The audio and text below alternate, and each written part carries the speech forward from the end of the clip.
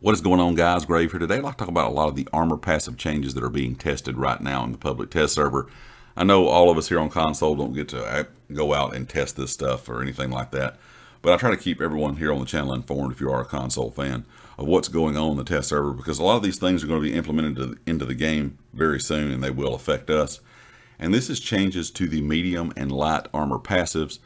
And I'm about 99% sure this stuff will go through, and we will see this in the next update, unless there's just some really big problem that kind of happens on PC with these changes, and I don't really expect that. So I'm assuming we're probably going to see this, and that is changes, like I said, to medium and light armor passives. So what's going to happen here, if you're used to wearing 7 medium on your stam character, there's some passives there that will give you more weapon crit if you have so many pieces of medium gear equipped. Well, that option there to get that extra weapon crit is being moved over to the light armor side, which means now if you're a person that runs stam and you run 7 pieces of medium, you're going to have to look at maybe running a couple pieces of light if you like that weapon crit bonus from wearing so much gear. So a lot of mag characters and a lot of stam characters are going to be changing because of this. The reason a stam character would be changing, if you want that weapon crit, you may have to go to 5 medium, 2 light, or maybe 6-1, something like that, so you can get that extra weapon crit from the light side. The same can be said for magic characters. So now when you go and look into the medium armor tree, the medium agility passive will now give you weapon or spell damage per piece.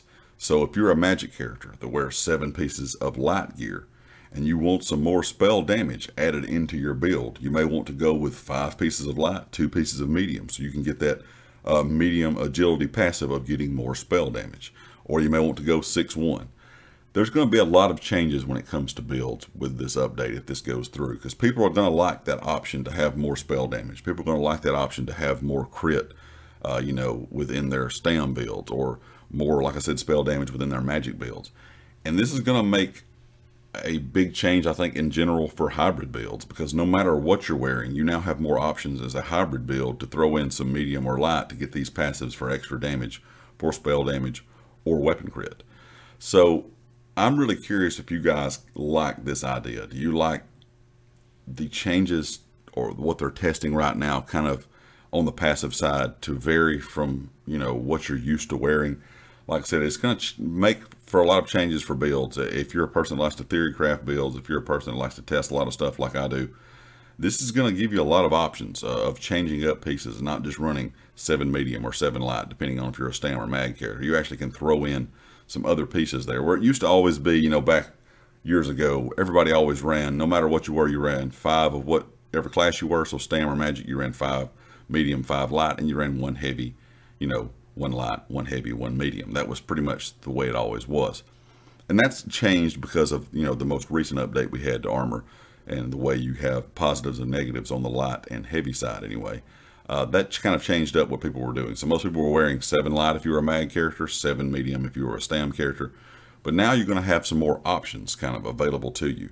You actually can go with some light pieces on a stam character to get some more crit, or you could go with some medium pieces on a mag character to get some more spell damage. There's just a lot of options here in general for every build. There's a lot of options, in my opinion, now with this for hybrid builds.